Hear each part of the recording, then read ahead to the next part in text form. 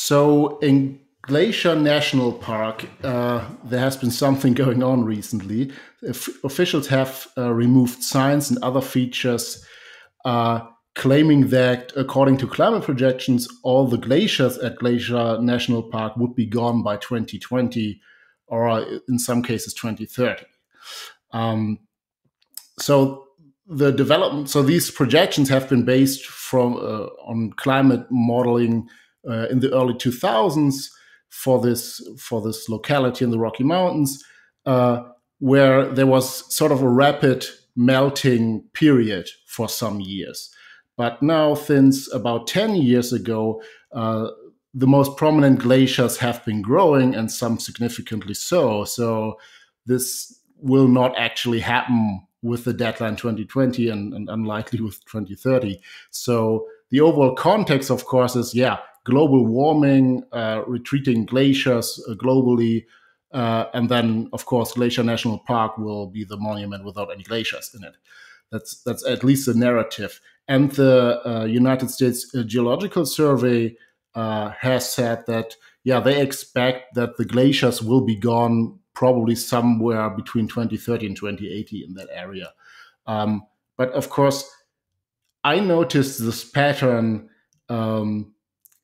where you get a lot of coverage when people make big pronouncements and putting signs there saying, just a couple of years and all these glaciers at Glacier National Park will be gone.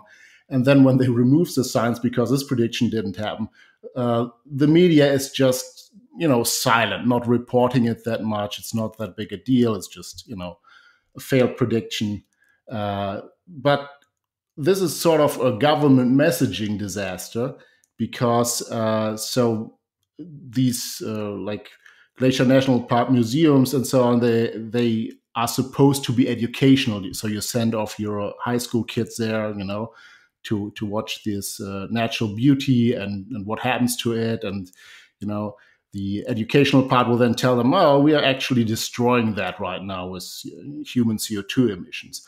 And so this, of course, was jumped on, and then later it's never retracted. And this pattern we've seen in climate change, definitely, but also in other areas. So some short-term trend is sort of projected into the future, and then we say, oh yeah, we will have like crazy sea level rise in Miami, or we will have crazy storms and tornadoes. Recently, some Democratic presidential candidates try to jump on the tornado surge in recent weeks, and of course then some of the experts had to pedal this back a little and said, well, we don't really have a connection. The science doesn't say that tornadoes will get stronger or more intense. We can't connect that to global warming, but maybe it is connected. We just don't know it. It just means we don't know it. So it's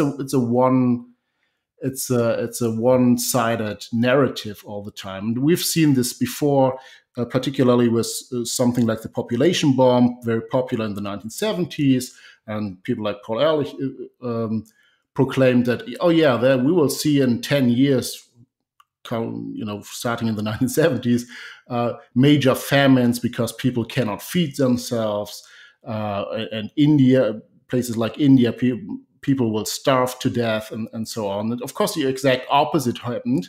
And Paul Ehrlich never apologized, to my knowledge, and never tracked that back. He's now claiming, "Oh, we just postponed the doomsday a little bit. We will see that in the next couple of decades." And he doesn't ever acknowledge that his projection was based on a total misunderstanding of resources and how things work in.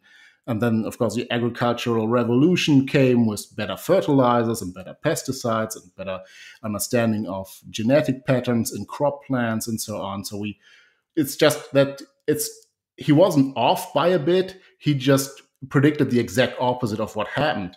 And something similar happened in general resource depletion scares. The Club of Rome made predictions and actually had mathematical models to predict about what time we would run out of, tin and copper and oil and so on.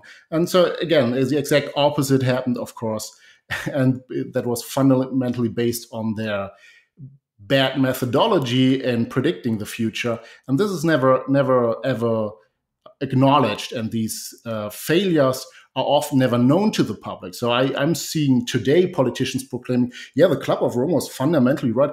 They couldn't really know what we know today, but we know in a couple of decades we will run out of certain commodities, right? And so I find this really, it's to many people it's amusing. I find this horrific because with so many historical facts and events, we don't recollect. So we should primarily, I think, focus on highlighting what experts predicted 30 years ago and what actually happened, instead of just saying, oh, what are the best experts saying now about the pattern in 30 years? Because we should be very skeptical, especially in complex scenarios, what some academic is predicting, or even some class of experts. So in global warming, climate change, it's really a class of experts, and they all have very similar incentives. They all have the incentive to, oh yeah, Bill McKim is exaggerating that, but we won't stop him from doing that. It's really good if people are scared of climate catastrophe in the future. We think climate change catastrophe will happen, not in the way Bill McKibben portrays it, or when he claims you can feel it right now. Maybe that's wrong, but yeah, it's really good. It gives certainly more money to climate change science or academia, whatever you want to call it, and so it will advance our political cause as well. So we have to be very aware that even when a majority of experts says something or agrees with something or has a certain narrative, we need to remain skeptical about things. So what are the incentives? What do we really know? Can they explain how they know things and with what degree of certainty they know things? And so, and this is just a little story to highlight that. So the Glacier National Park staff is admitting that their narrative about the glaciers was absolutely bogus and nonsense. And so they are at least doing it by action, sadly not by words in the headlines. I think that a lot of what you're seeing here is, I mean, somebody needs to create a resource with every environmentalist prediction. And I mean, they should just play 24/7 and on a billboard in Times Square. Because I do think they're important and revealing, and not just in a gotcha way, but they're revealing of just the nature of the movement. That is, this is not fundamentally a scientific movement. A scientific movement is you have a theory that generates predictions that are used to test your theory. And if your predictions don't work out, then you have to revisit your theory and think there's something wrong with it, that I'm getting wrong predictions. But if you contrast that with, like, it's not just science that makes predictions. Like, every apocalyptic religion will say, like, look, the end of the world is coming because we have sinned against God. And then when the apocalypse doesn't arrive, they just move the date forward, but they're not changing their basic framework. And what's going on here is that you have not a scientific theory fundamentally, but you have an ideological framework. It's an ideological framework that says that, the earth is stable, safe, and sufficient, and that the human sin is to have an impact on it, to make a footprint, and human virtue comes from just avoiding messing it up, not making impacts, and then the earth will take care of us. But if we do continue to make footprints, if we do continue to have an impact, it will punish us. And that's what's generating all of these doom and gloom predictions.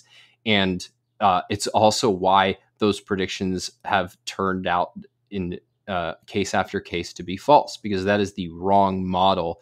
That is the wrong framework for actually thinking about human beings and their relationship to nature. It's that we are improvers of nature, which is naturally unstable, unsafe, and deficient. And but what happens is that the culture at large shares the framework, including like genuine scientists who work on these issues, even if it's that they share this fundamental framework, as does the media and does the public. And it's your framework that causes you to find these kind of predictions plausible.